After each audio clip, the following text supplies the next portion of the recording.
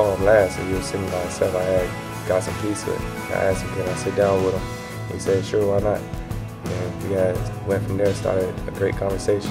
But that's just a blessing. I feel like God makes everything happen for a reason, because honestly, I didn't even know he had autism. He seemed like a normal kid to me. And to find that, it was just, heartbreaking that he's in that situation, but I'm praying for him. And I feel like he's a great kid overall.